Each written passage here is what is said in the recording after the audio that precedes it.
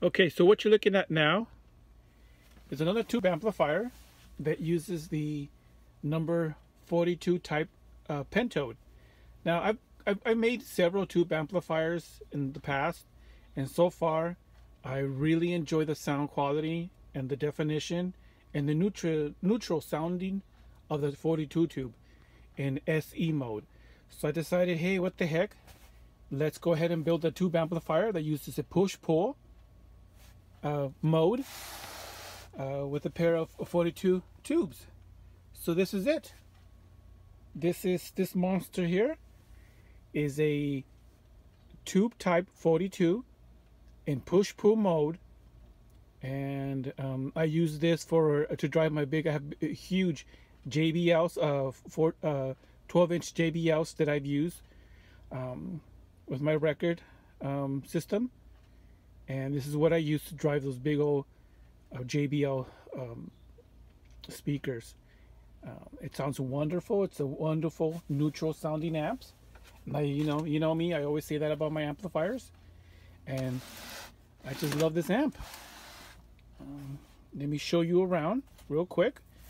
You have your off and on switch down here, relay, power.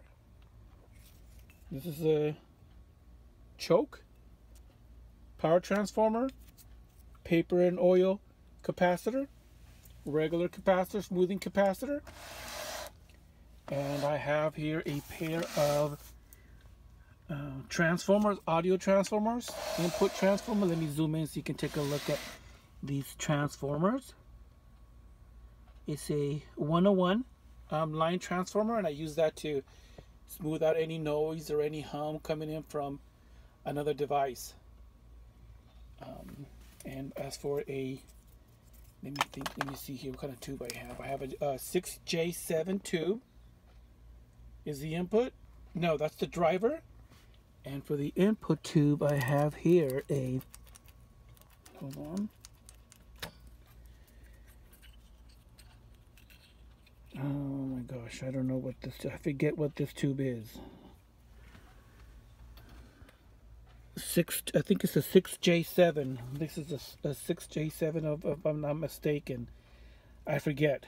I have the schematic somewhere and I haven't taken this apart in a while, but this is it.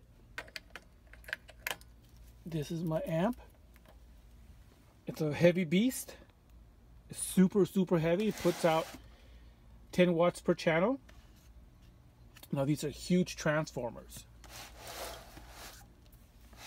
And so this is beautiful sounding amp. And I have a rectification, tube rectification, as you can see.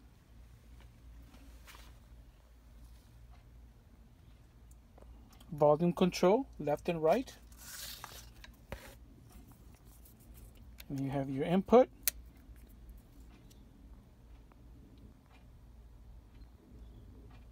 Ooh.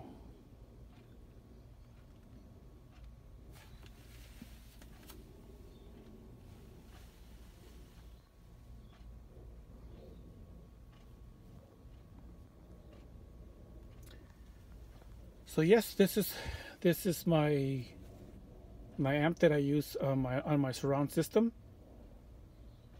I use this almost every day when I come home. I turn on the TV and flick it on, and this is what I listen to when I watch movies. It's a very clean, very quiet amplifier.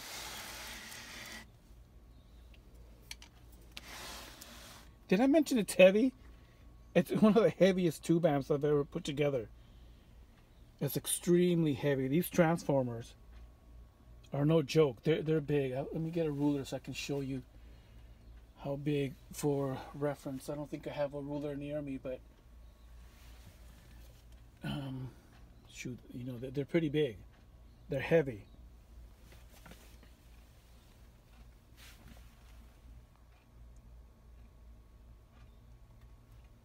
I decided to put a paper and oil, like I mentioned, input capacitor. And there's my choke back there. I think it's a 10 Henry choke.